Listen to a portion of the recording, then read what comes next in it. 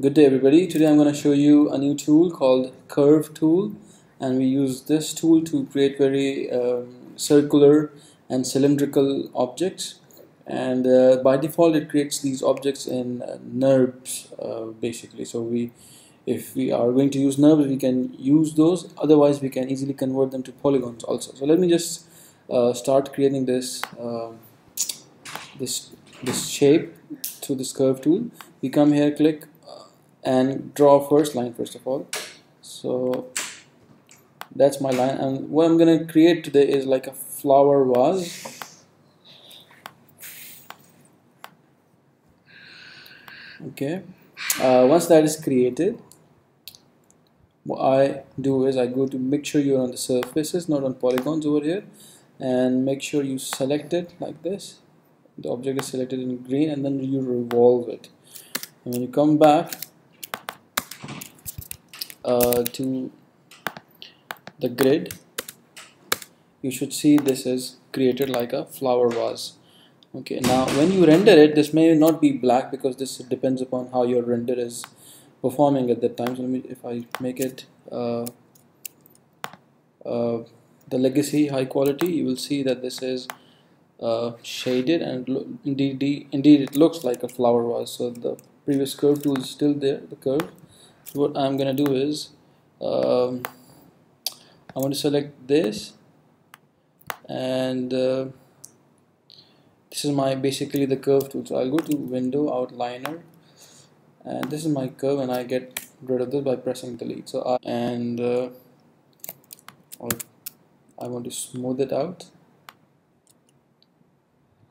and when I render it, it looks, sorry, not this, and I render this, it looks like this.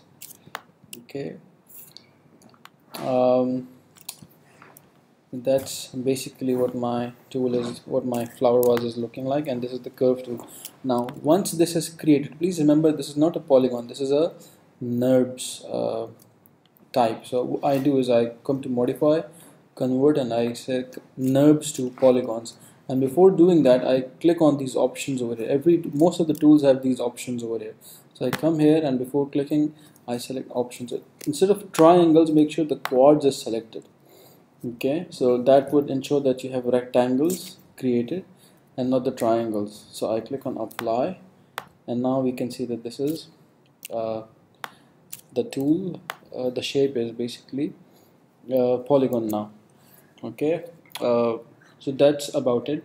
Secondly, let's say we attach some other thing onto it. So let's come to the side view again. This may appear black, and if it does, then make sure you're switched on all lights. Even if it does appear black, then don't worry, this is a problem with your renderer. For every graphics card it is a little different. You can switch to the legacy high quality one, and you will see it becomes shaded, which is gray, which is what you should expect. Otherwise, when you render it out, it will appear as what you like to see it as. So anyway, this is what it is. What I would like to do is I would like to modify it with a handle. So let's just create a quick shape like this over here, and then I'm going to get rid of the half of this. So whenever you want to do this, you are in the component mode. So I select this faces, and I drag it like this and get rid of it. Yeah, in this object mode, and then I want to scale it a little bit.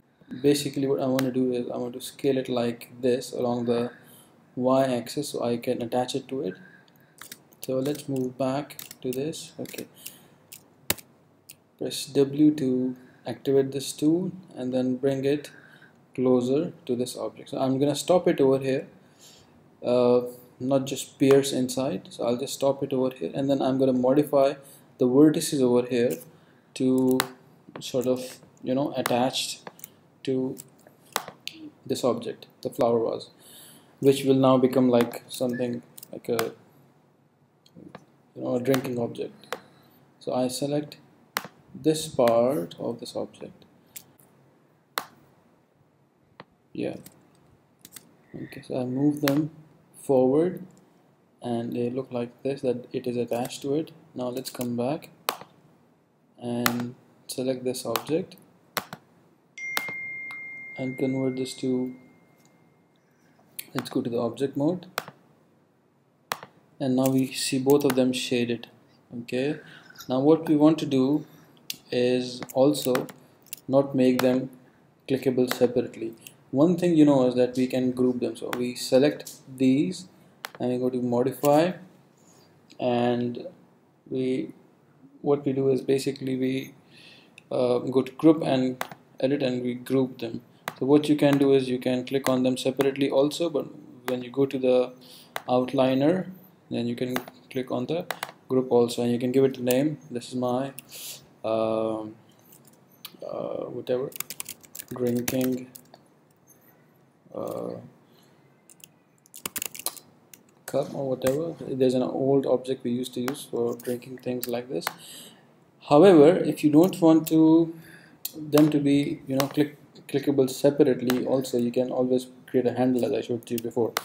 But you can also merge these two so that the meshes also become one. So for that, what I need to do is I select both of these and I go to, make sure you've clicked on polygons, so you can click on the polygons, make sure this is selected, go to mesh, and then you combine them. So when you combine them, they actually become one object. So if you click on this, this is automatically selected. If you click on this, is automatically selected.